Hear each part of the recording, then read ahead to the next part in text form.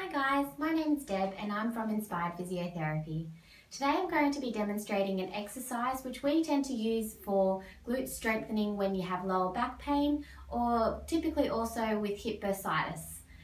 This exercise is called the clam and it really focuses on isolating the gluteus medius muscle in your buttock.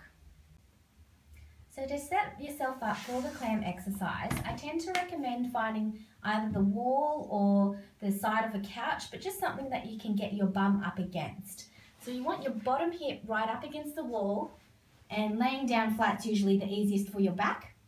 And from here, you want to keep your heels together and rotate this top leg outwards.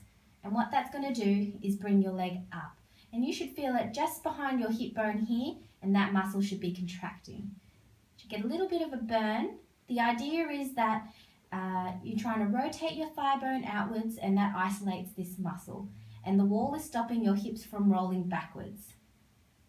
If you're not feeling it back here, then you may need to move your legs either forward a little and try it there, or further back a little and try it there. Just need to jiggle yourself around to see where you can get the isolation of that muscle right behind the hip bone. I would recommend that you do the clam exercise 1 to 2 times a day, and you would do as many repetitions as it takes to get a little bit of a burn in your hip. So you want to make sure that each repetition is slow and controlled and that you're not just doing it very quickly. If you're still experiencing hip pain or lower back pain after trying this exercise, make sure to call into the clinic and let us see if we can help you.